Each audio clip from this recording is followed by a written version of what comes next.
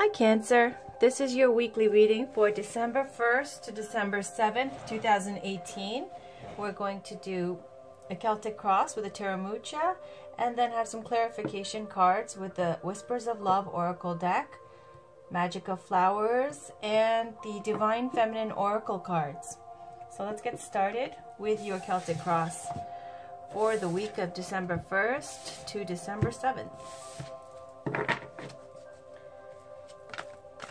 Can we please get a Celtic cross for Cancer, Sun, Moon, Rising, and Venus for December 1st to December 7th?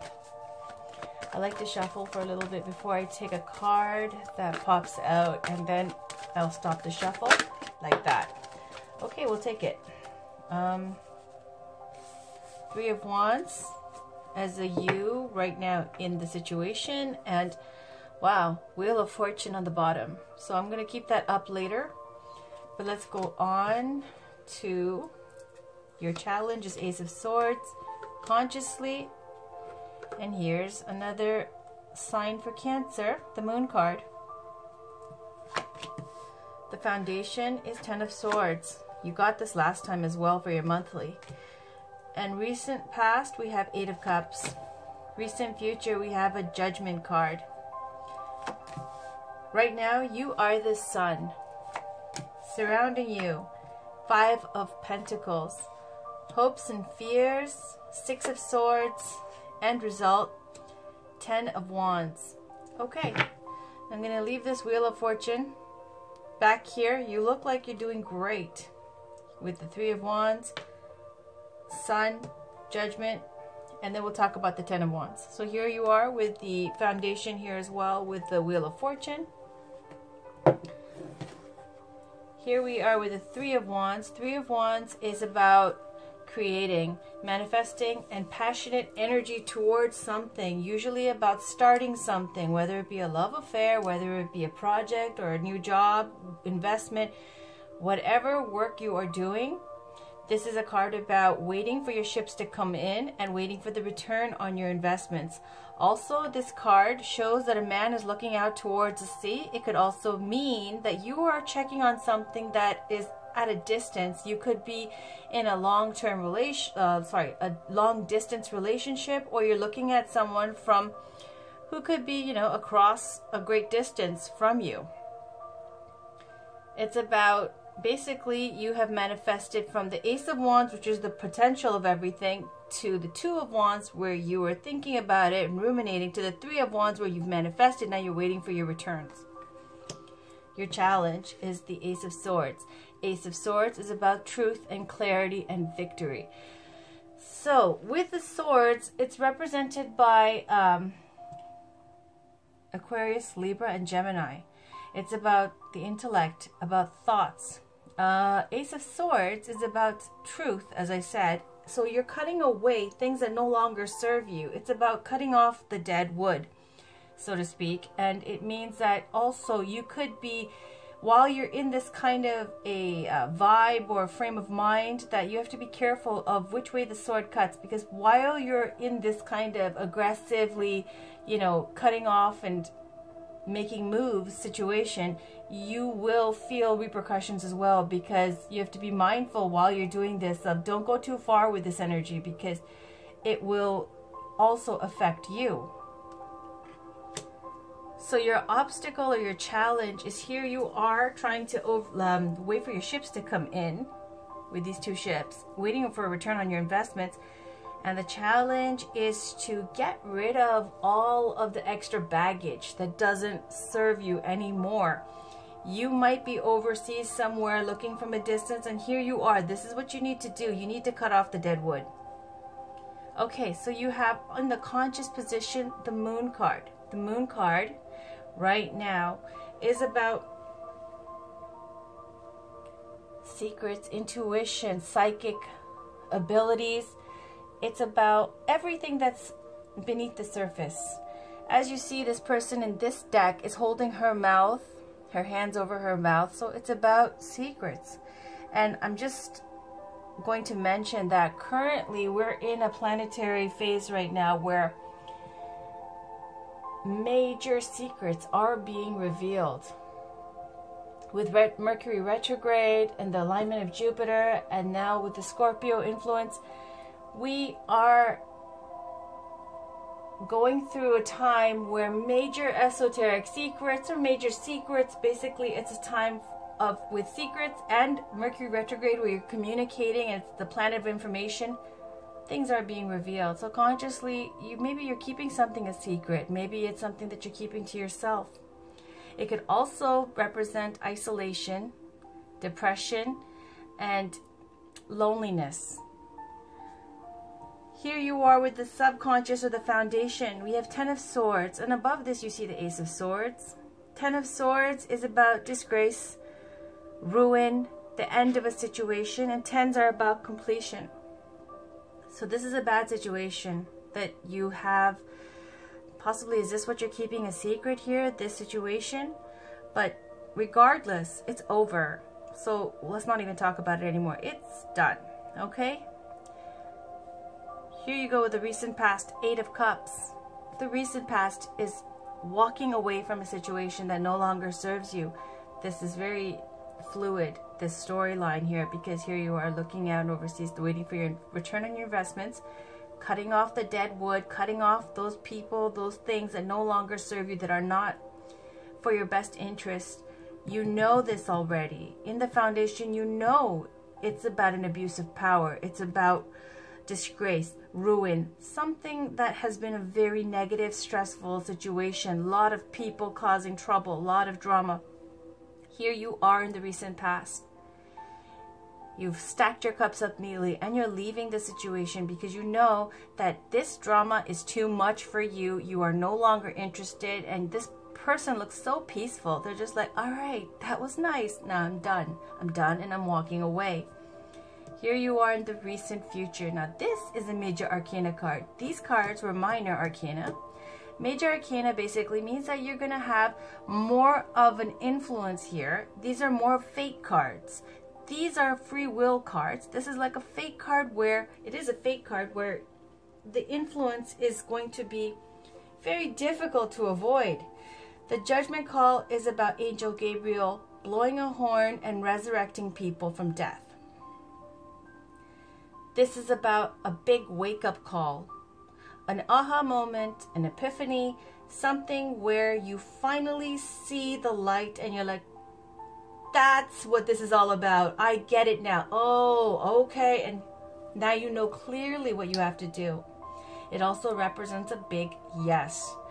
Here you are now with the sun. Sun is when you are in complete clarity. Everything is seen in the light of day. And you're relieved. Sun is the happiest card in the tarot deck. That means everything is going to work out well, and you have wonderful strength and energy and positivity and innocence and happiness and joy again. Surrounding you is this energy. Somebody's feeling left out in the cold. 5 of Pentacles. Now, it can represent, and usually it represents, a lack of faith or a lack of funds, a lack of coins. This is the institution, this is a church, and there is warmth, food, and haven, and safety, and comfort in this church, in this institution, but this person is outside. And some people will say, oh, they can't even see that they have support here, and I sincerely doubt that. Like, how can you not see that? In a more obscure way, it could be that you are being rebellious and you are staying out of this institution because you no longer find that this serves you. Now, I don't know how that resonates for you. I'm just going to tell you the different vibrations of this card. Higher vibration is that you are purposely choosing to remain as an outsider from this institution. Lowest vibration, lack of funds, lack of faith. Now, this could be someone who is left out in the cold by you, or it could be the energy that is surrounding you right now. This kind of lack of faith, lack of support.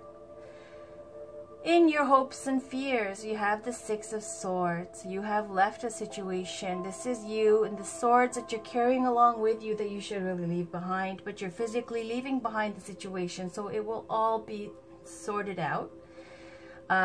Going to another destination that you're hoping will be more peaceful and offer you a better life, and it will, because you left a painful situation. You left the Ten of Swords. How did you leave it? You made quick, decisive action. You stuck by your truth. That is your challenge also, to cut away those that no longer serve you. Serve you as in your best interests. Then you have the Ten of Wands in the final outcome. And the Ten of Wands is a completion cycle. You have a Ten of Swords over here, and you have the 10th major arcana card with the Wheel of Fortune, a dramatic turn of your fortune.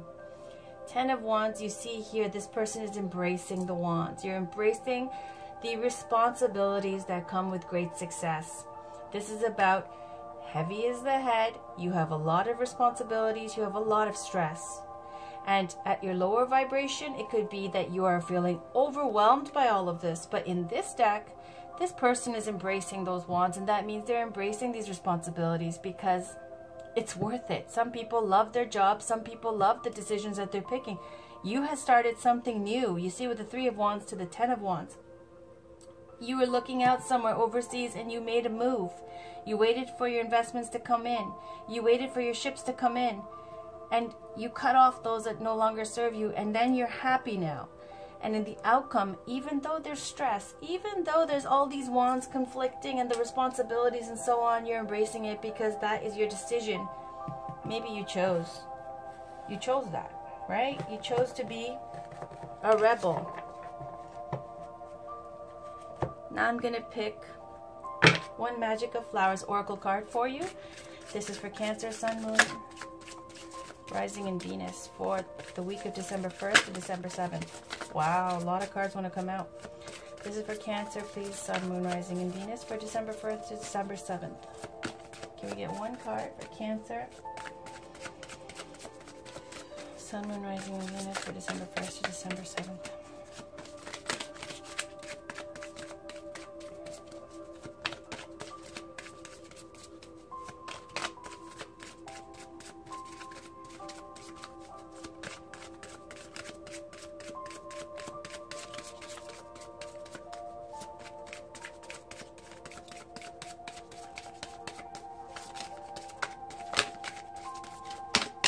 Here we go. Okay. Wow, look at that.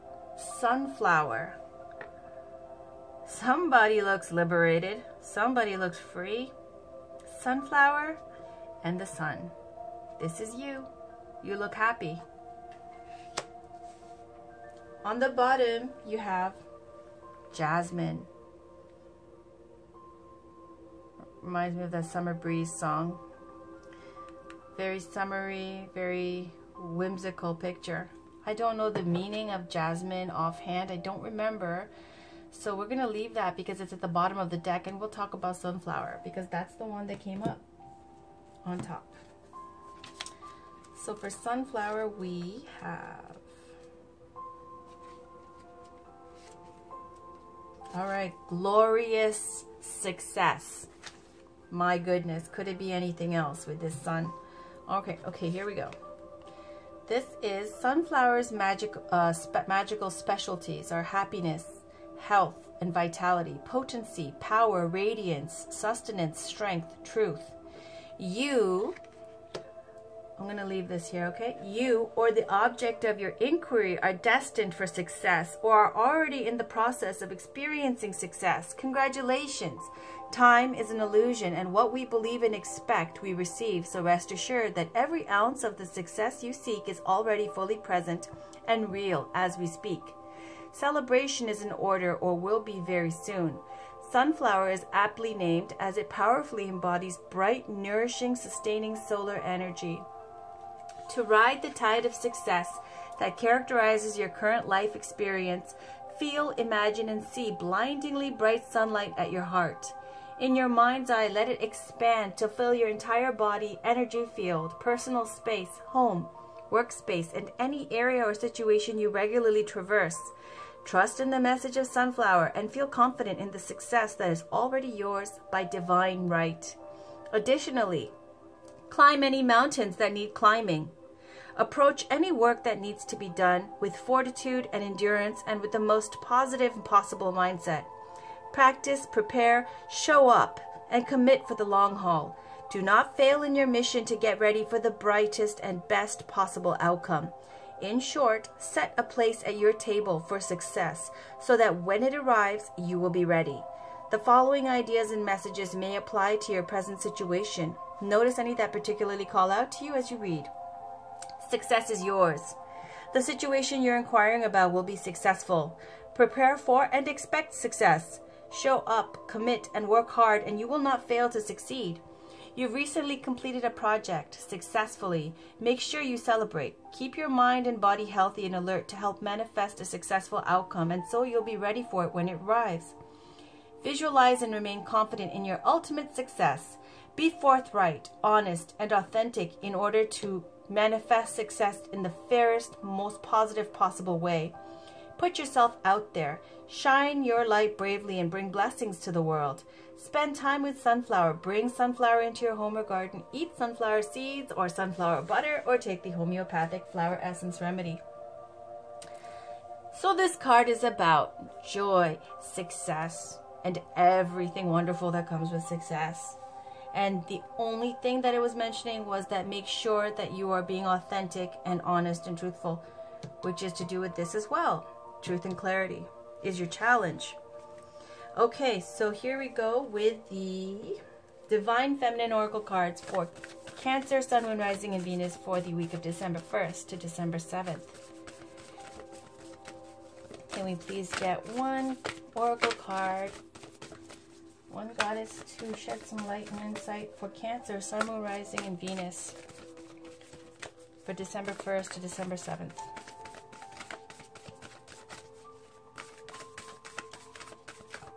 What a positive reading, my goodness. This is for Cancer, Sun, Moon, Rising, and Venus for December 1st to December 7th. For Cancer, Sun, Moon, Rising, and Venus for December 1st to December 7th. Alright, I guess I have to pick. There! Yay! Alright. This one popped out over the Sun card. Let's check the bottom first. Pope Joan, the pontiff of possibilities. The possibilities are limitless because the soul is limitless. Pope Joan, briefly I recall, is a female pope from way back. Apparently there was a female pope. Don't know more than that about that. I'm not going to read the card because we're going to talk about Catherine. This is Catherine Labouré, the patroness of miraculous healing. I am ready to heal. I am worthy of the miracles meant for me. Now let me read this to you and tell you about Catherine. It's not in alphabetical order. I'm going to have to look her up.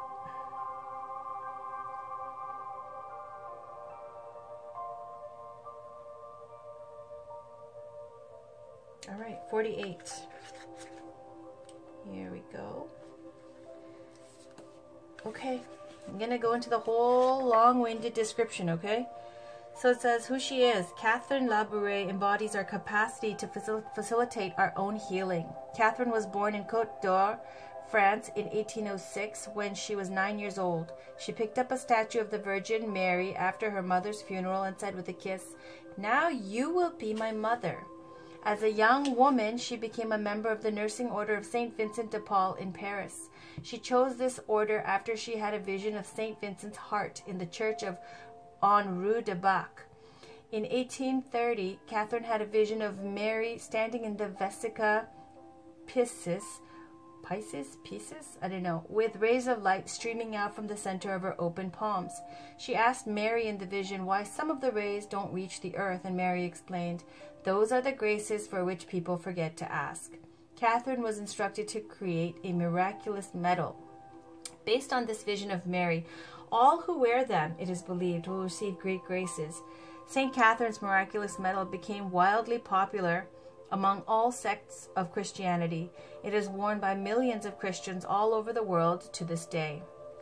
When your soul selects her card, it can feel effortless to ask for what our loved ones need. We can fall on our knees at times to pray for the health and highest possible outcome for our beloved children and partners or friends. What's often far more difficult is asking for all that we need. For many of us, lack of self-worth can get in the way of realizing that we can ask for so much more, and that ultimately there is no difference between praying for our own needs and the needs of our loved ones. There are so many miracles, graces, and blessings that don't arrive simply because we don't ask for them. Spirit is ethical. Spirit doesn't interfere with our intrinsic right to choose our own adventure story. Free will is ours, so we have to ask for Spirit to intervene in the effort of our own healing. Ask and you will find. This is a spiritual truth, and also suffering is optional. Suffering doesn't glorify us or make us more holy. At any point, we can ask for the highest possible good to shower down on us. We can ask to be healed in ways we can't even imagine by handing that healing over to the divine. The healing might not arrive in the way we picture being healed. Our lower back may still throb with pain, but our heart has shifted, and there's a miraculous amount of light within our lives again. If we can hand over an attachment to what healing is going to look like, we can receive all the blessings waiting for us. The soul voice meditation is, what can I ask for help in healing? Intention, I am ready to heal. I am worthy of the miracles meant for me.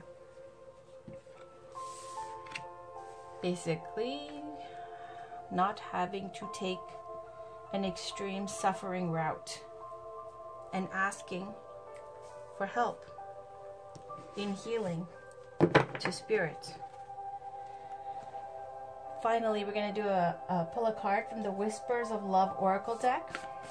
This is for Cancer, Sun, Moon, Rising, and Venus for December 1st to 7th. This is for Cancer, Sun, Moon, Rising, and Venus for December 1st to the 7th.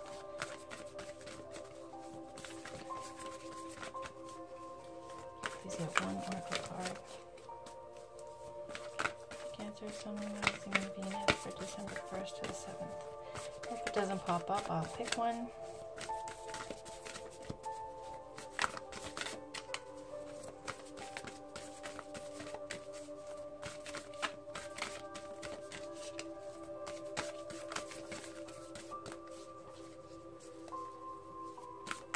Can get one card for Cancer.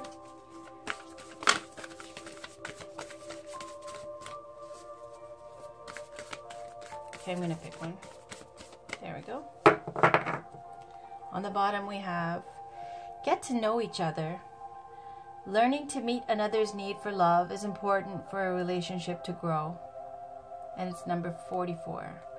On the top we have, focus on love. Look for the good attributes in each and every person in your life. So let's pull this card. It's meaning out. And it's a short one, so that's okay.